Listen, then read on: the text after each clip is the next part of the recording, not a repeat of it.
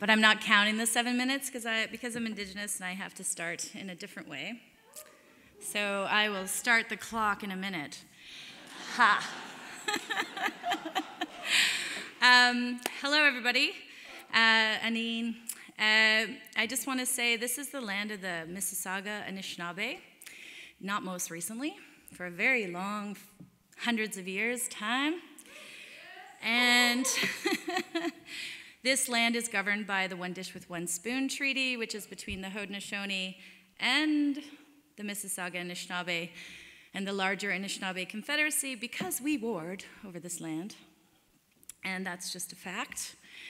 And I would say that this land is also the home of fishing weirs that were the Anishinaabe and the Wendat. They shared them together, and this was a trading center for many nations. And I just want to say, well, also I'm really happy for the 90,000 Indigenous people that live here today.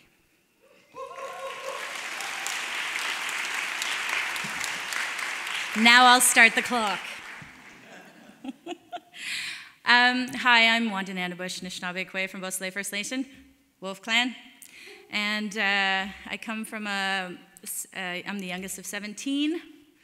And I was thinking about the future of the arts, and some of my brothers and sisters, because I'm the youngest, they say that they didn't have the same opportunities to enter the arts like I did. And it makes them, there's like a wish fulfillment there that they would love to have.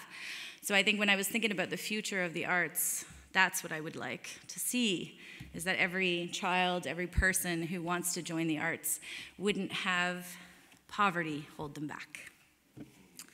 So I'm going to start with a quote from a white colonialist from France. Just because I like to shake shit up. To create today is to create dangerously. Any publication, and I'm gonna put my own words into his, or creation is an act, and that act exposes one to the passions of an age that forgives nothing. Hence, the question is not to find out if this is or is not prejudicial to art. The question for all those who cannot live without art and what it signifies is merely to find how, among the police forces of so many ideologies, he mentions the church, but we have more today, the strange liberty of creation is possible. And in my mind, I have the image from Archer Pachowis, who's a Cree artist here in town. He did a piece called "The Future is Beautiful." And I would say also that part of the future is beautiful is that the arts needs to be part of every conversation, not a hived off one. It needs to be part of every conversation, from the economy to politics to how we raise our children to education.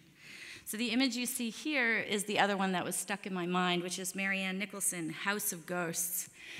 And our present time is haunted. We are haunted by many, many histories that we have ignored, many, many violences we've enacted, and many, many beautiful, beautiful knowledges that these ghosts are trying to whisper in our ears and trying to bring forth. And the arts is one place that we do that in.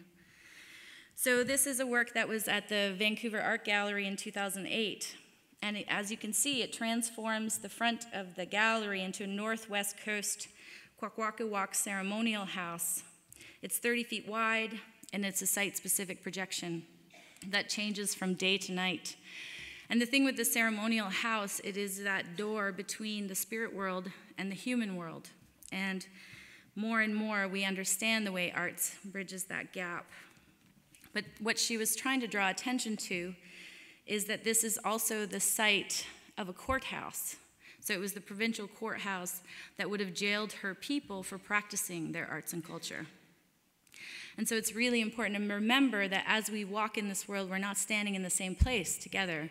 She stands in the Vancouver Art Gallery as a contemporary artist, loving this space as an artist, but also feeling the pain of her people who were charged for practicing these things in the past. And so we have to understand that about each other. We don't carry the same places, we don't carry the same times, we don't carry the same histories. I'm going to quote her. "The House of Ghosts acts much like traditional performances executed within the Kwakwaka'wakw ceremonies, where through an exhibition, Of the spectacular, it is believed that spirits can be enticed into communion with humans, allowing them to conduct extraordinary feats. I believe in the creative future. It doesn't shut down creativity. We can't shut down creativity today. We don't know who we will become, but we set out these pathways. That's our responsibility. That's one of the points about prophecy. And I'm interested in the fifth world. The fifth world marks out the new consciousness where we relearn our responsibilities to the earth.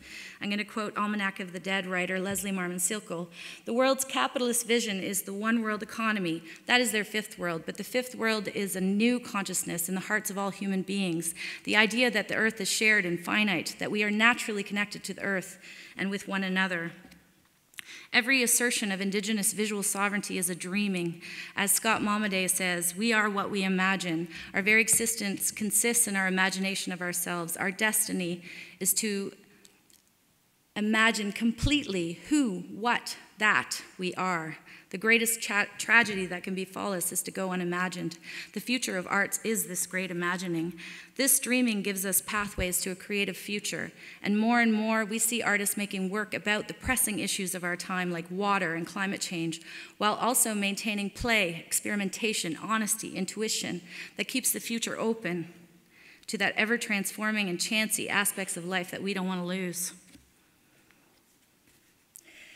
So, as artists and institutions, we've embarked on a profound critique of colonial thought, which lies in subjugating the body to the mind, women to men, all human beings to whiteness, animals to humans, collectives to corporations, truth to the lie, creativity to bureaucracy, peace to war, water to tailing pond, earth to economy. This new consciousness is rising, and its heart is the arts. Thank you.